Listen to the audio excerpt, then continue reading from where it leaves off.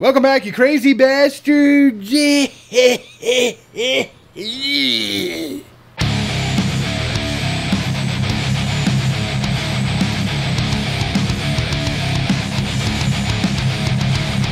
Finished The Cell a few days ago by Stephen King. And apparently it's going to be a movie next year starring John Cusack and Samuel L. Jackson. The story follows an artist in Boston trying to reunite with his young son. After a mysterious broadcast over the Cell network, it turns people into 28 days later zombies. They are fast.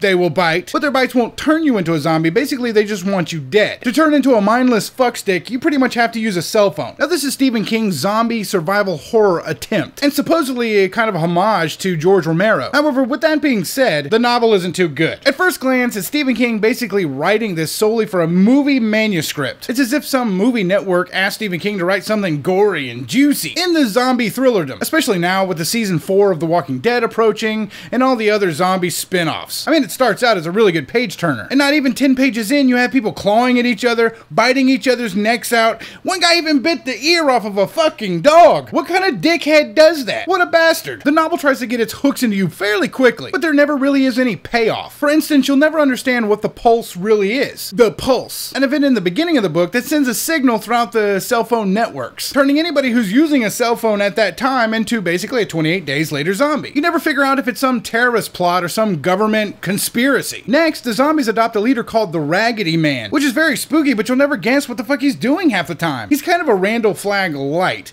and if you read The Stand, you pretty much know what I'm talking about. Now, the writing is subpar, coming from a man who's written gems like 11/22/63 or even The Stand, The Shining, Misery, etc. This novel is only 250 pages and kind of felt like a short story. I mean, cut 50 pages or more, and he could have dumped this one in his collection of short stories that he puts out, I think, once every 5 years, like The Night Shift or Skeleton Crew. Yeah, you get the point. Let's move on. It's like King doesn't have any time to be bothered with any answers or resolutions to this book. And I know King is already bad with endings, but I can live with the ending of this book. It's just that the writing felt so rushed. Like Tabitha, his wife, told him, hey, I need a new sweater. So he churned this crap out and sent it to his publisher, which I doubt his publisher shoots any kind of shit King puts out, especially now that he's household name. However, the slow parts in this novel are scarce. The first few pages are action, action, action. Explosions, blood, gunfire, people running for their lives, planes crashing, all kind of shit happening. And I like books that start off right into the thick of shit. But unfortunately, this book gives out a steam rather quickly. You're not going to connect with the characters like you would in other King's novels. It's just too quick of a read. In fact, you may not even like the characters. It's just too brief to make any meaningful connection with them. What I find funny is that Samuel L. Jackson's character in the book is a short white guy that's gay. So I kind of can't wait to see what kind of role Samuel L. Jackson's going to be playing. And the character basically follows John Cusack, which his character's name is Clay Rydell, to help him find his son throughout the zombie apocalypse. It's a fun read, but mainly a read for bored high schoolers. Well, have fun out there, because if you're not having fun, you're reading shit like this.